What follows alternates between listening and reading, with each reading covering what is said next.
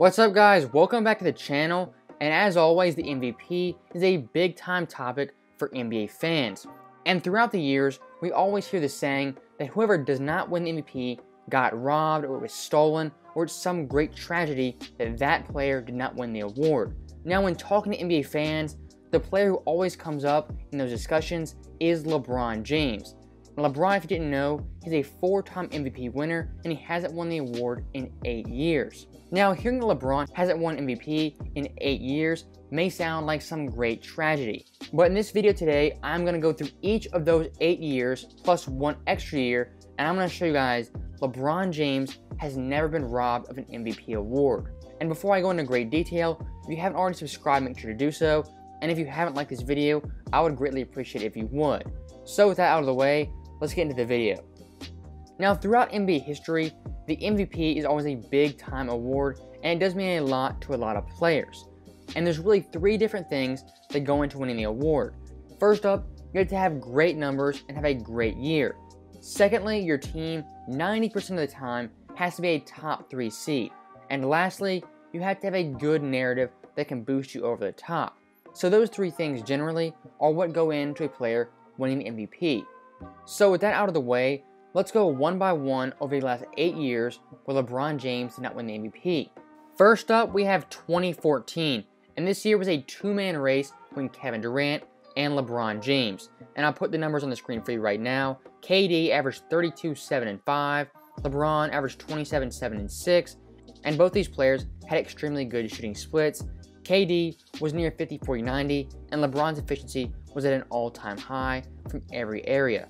Now, looking at just those numbers, both players had great years, but Kevin Durant has the slight edge. And the one thing that gives KD a big boost over LeBron is the fact that Russell Westbrook, KD's second best player, missed 36 games this year, and Oklahoma City still won 59 games. LeBron's Heat, they won 54 games, but that was in the Eastern Conference, and he also had Dwayne Wade as well as Chris Bosh. So looking back on this year, I don't see much controversy, and for the voters in 2014, there was definitely no controversy, as Kevin Durant got 119 out of 127 first place votes. So for 2014, LeBron James was not robbed of the MVP. Now let's look ahead to the 2015 season. This year was really a 2-man race between Steph Curry as well as James Harden, but I also will put LeBron in there. And comparing all 3 of these players stats-wise, James Harden, in my opinion, actually has the best stats, but the player who deserved this MVP was undoubtedly Steph Curry.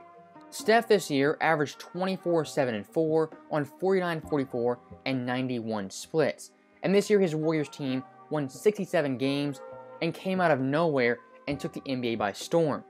James Harden's Rockets also won 56 games in the tough Western Conference, and LeBron's Cavs only won 53 games in the weaker Eastern Conference. And if you did watch the 2015 season, you know LeBron this year, he was really coasting the whole year. He missed 13 games, and he really didn't take the regular season that seriously. In the MVP voters, there was no controversy. Steph had 100 first place votes, Harden had 25, and LeBron was in 3rd place with only 5 first place votes. So for 2015, LeBron James was definitely not robbed of the MVP. Now looking ahead to 2016, I think this is pretty self-explanatory. Steph Curry this year averaged 37 and 5 on 50, 45, and 91 splits. His team won 73 games, and even the most hardcore LeBron fan will admit, he was not robbed of MVP in 2016. Now moving on to 2017, this year the MVP race was really a 2-man race between Westbrook and James Harden. And regardless of who you think deserved that award, I think everyone can agree this year, LeBron, he wasn't even in the top 3 when it came to MVP cases. And actually, he was in 4th place, and he only received 1 first place vote. And kind of like in 2015, LeBron this year, he had great numbers as always, but he really did coast through the year. He didn't give it his all on defense, and even offensively, he took nights off. All players do that, but it was pretty obvious that he was saving himself for the playoffs, and he didn't go all out like Westbrook or James Harden. Now, 2018 is a different story. I think this year, LeBron James had a very good argument for winning MVP. LeBron this year averaged 28, 8, and 9 on 54, 37, and 73 splits, and his Cavs team won 50 games. Now, Harden averaged 39 and 5 on 45, 37, and 86 splits, also very impressive. But unlike LeBron, his team dominated the NBA, winning the most games in the league at 67. And while I would say Harden had the better case for MVP, that his team won way more games in the harder conference, and Harden had numbers that were very similar to LeBron James. And once again, if you go back and you remember 2018, that Cavs team was dysfunctional. They made a huge blockbuster trade, they had tons of roster movement, and LeBron, for about a month and a half to 2 months, played absolutely no defense and had the worst defensive rating in the NBA. Now, with that being said, I'm not saying James Harden's a great defender, but in 2018, I felt like Harden gave a lot more effort and he took that year a lot more seriously. And I think the voters in 2018, they definitely did reflect that, as Harden had 86 first place votes and LeBron only had 15. So 2018, that was LeBron's last year in Cleveland, and he joined the Lakers for the 2019 season. Now that year was an absolute cluster. LeBron played great as always, but his team as well as himself had a lot of injuries, they were dysfunctional, and LeBron this year did not receive a single vote for MVP as he finished tied for 11th with Rudy Gobert. Now next up we have 2020, and very similar to 2018, I think you can make a very good, very compelling case. LeBron James deserves this MVP. First off, you can look at his numbers. He averaged 25, 10, and 8. He led the NBA in assists, and as always, had great shooting splits. And the only other player who was in contention for this award was Giannis Antetokounmpo. And this year, Giannis averaged 30, 13, and 6 on 55, 30, and 63 splits. Now, the case I would make for LeBron deserving this award, LeBron this year, he was the best passer in the NBA. He led the NBA in assists, and he was one of the most versatile players in the entire league. Also, his defense this year, compared to 2019 as well as 2018, was on a whole nother level. He was locked in and focused, and giving it 100% on both ends of the court every single night. Now, all of that in a normal year, I would say would give LeBron the MVP. But this year, like I said, he was going against Giannis, one of the most dominant two-way players in the game today. So I think LeBron had a very good, very compelling case, but Giannis had just as good numbers, he had a better record, and he wasn't playing with an all-star teammate. LeBron this year was playing with Anthony Davis, a top 5 or top 3 player. And I think once again, if you look to the voters, the voting was not really close at all. Giannis had 85 first place votes, and LeBron only had 16. So once again, I would say LeBron James was not robbed of the MVP, and Giannis was the rightful MVP. Now, so far in this video, I've gone through 8 years where LeBron has not won the MVP, and I think I made a pretty good, pretty compelling argument as to why he did not.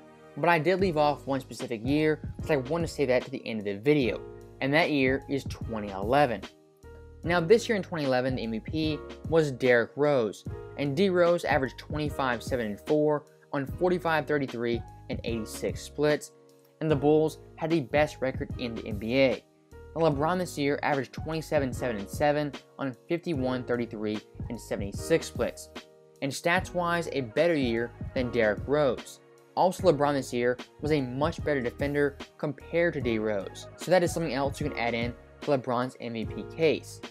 Now, why I think LeBron did not win this award has a lot to do with the media narratives, and this is one time in LeBron's career where the media narratives really came back to bite him. This year, Derrick Rose, he was 22 years old, and the Bulls came out of nowhere and had the best record in the league. A lot of his great teammates missed a handful of games. Carlos Boozer, Joakim Noah, and even some other really important role players all missed a handful of games. And also at this time in 2011, this is LeBron's first year in Miami, coming off the decision where LeBron became the most hated player in the NBA. So 2011, in my opinion, is LeBron's strongest case for deserving the MVP. And like I said, the narrative this year had a lot to do with Derrick Rose winning that award. And that once again brings me back to what people thought in the moment in 2011. The voting this year was not even close. Derrick Rose had 113 first place votes, and LeBron was second with only 4. It's only now in hindsight, when we go back and look at it, there is some controversy with his award. And the last thing I'll say in this video is that I think media narratives and voter fatigue, they are definitely real, and they're two of the worst things in basketball. And it really is frustrating how NBA media people, they choose different players to boost up and different players to tear down year by year. And we've seen that with every NBA superstar, not just LeBron James, You have guys like James Harden, Steph Curry, Kevin Durant, Kawhi Leonard. They come and go with ebbs and flows, but I really do hate the media narratives and the voter fatigue. So with that last little tangent, I want to hear from you guys. Do you think LeBron James was robbed of multiple MVPs? Do you like my case in this video for LeBron not being robbed? Do you think I'm overlooking certain years? Let me know in the comments what you guys think. And as always, thank you guys for watching. I'll see you guys next time.